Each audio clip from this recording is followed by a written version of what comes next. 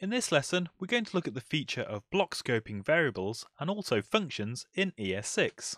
So we've defined a simple function called count to 10, which simply has a for loop that logs out the numbers from 1 to 10. So nothing too complicated about this, and it obviously works okay, but what you might not know is that the variable I that we've defined within the for loop actually leaks out into the rest of the function. So we can access it outside of the for loop, and you'll notice it now has a value of 11 because it's been iterated one more time before it's left the for loop. And that's normal JavaScript behavior before ES6 features came in.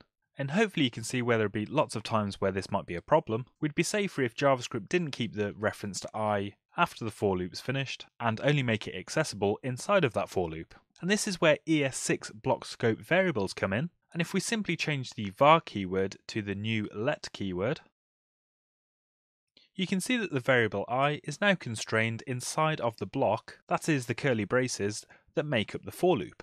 So we looked at constant variables in the previous lesson, but for any other variables we should really be using the let keyword to ensure that they don't leak out into the function scope of where they're declared.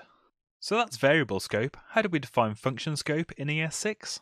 Well, let's say for example we had another function inside of our count to 10 function, which simply multiplies a number by 2, and if we use that inside of our for loop, you can see that that function is accessible, and it does indeed multiply the value of I by 2 and then log it to the console.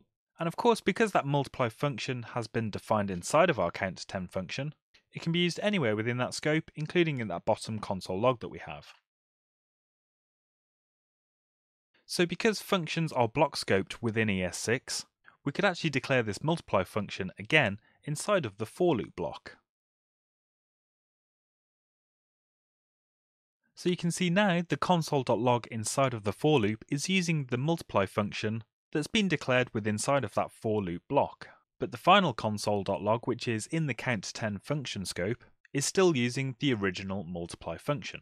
So if all that code looks a little bit crazy, then don't worry, because function scope, at least in this manner, won't be something you come across in your everyday code. But it's just a reminder to take note of where you're declaring your functions, and knowing that their scope that they can be used will be restricted to whatever block they're defined in.